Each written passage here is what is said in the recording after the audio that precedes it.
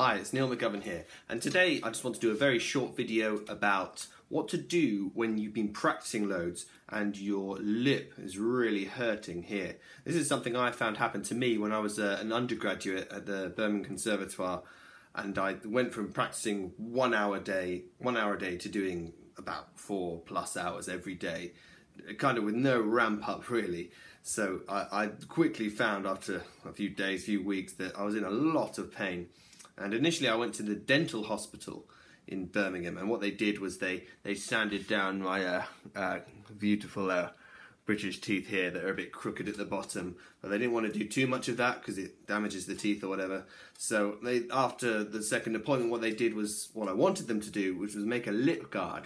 And the lip guard was made from a mould of my teeth on the bottom set, and it was just, they made up a little plastic thing like you might get for playing hockey or something like that, some sports guard, but it was much thinner, so it was flexible, so it didn't really interfere with the embouchure too much when I was playing.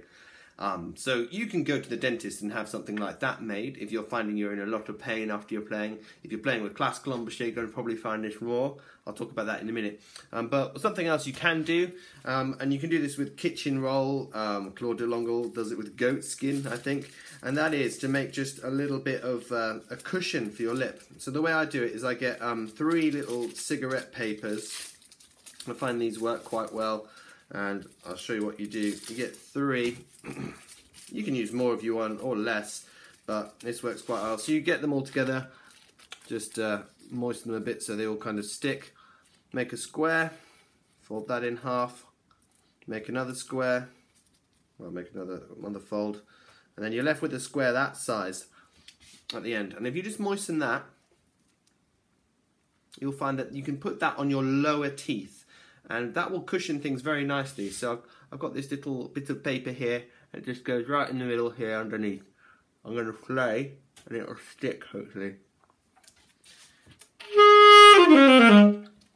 So now, although it makes me lisp very slightly when I'm speaking, it's just here, and it's going to cushion my lip so it doesn't hurt so much. Get rid of that. Now, what also is something to consider, maybe you don't want to use that, I found does interfere with the tone a very small amount. So ideally I don't want to play with anything at all, but you know, depending on how much playing you're doing, you may find you do require something just to take away the pain, just to cushion it a little bit.